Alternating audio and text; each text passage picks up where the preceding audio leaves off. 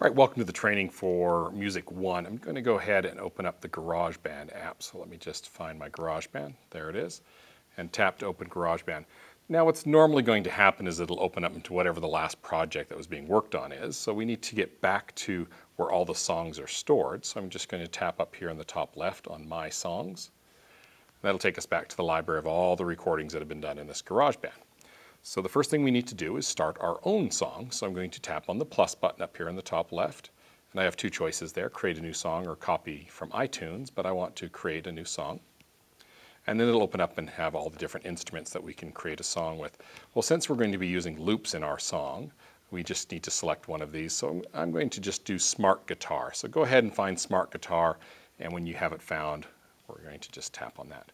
The interesting thing about creating a song with loops is that you can create a song quite quickly, and that makes it very rewarding to be able to get a song that you like to hear and everything without having to necessarily play the instruments just yet. So it's really kind of a fast and quick way to come up with a great song. So here we have our acoustic guitar, and we can actually play chords on it, but this level and this project is all about just being able to record a song with the loops that are part of GarageBand. So let's get into our track view. So right now we're in instrument view and we need to get in track view. And those two views are up here. So we have one that looks like a little guitar and one that looks like three lines.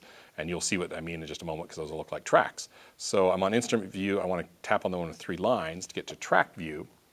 Okay, now that we're in track view, we can start to compose our song that we need to have. Now the first thing we need to decide is the math on what we need to do for the length of our song. So for this project, I want you to create a 60-second song, and we're going to kind of do it like a dance beat of a song, but we need it to last for 60 seconds. And what we have in here now are only 8 measures or 8 bars of a song, and we need to get more of them because this would really only last a few seconds, we need enough to last for 60 seconds. So the math really is that for every bar is about 2.15 seconds. So if I take 60 seconds and I divide it by 2.15, I get 27.9. So I need to make sure we have 28 bars. So 27.9, just round it up. So to make the length of our song, I'm going to tap on the little plus button that's over here on the top right. It's hidden right here. So I'm going to tap on that plus button, and that's going to open up a menu, and this is our song lengths. And I'm going to say section A, and I can see it's 8 bars, so I'm going to tap on that, and I'm going to increase it up to, keep tapping it until it gets to 28.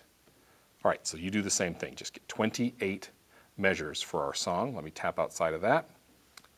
All right, so we have our song length has been determined, and we are ready to go and start putting our loops in it.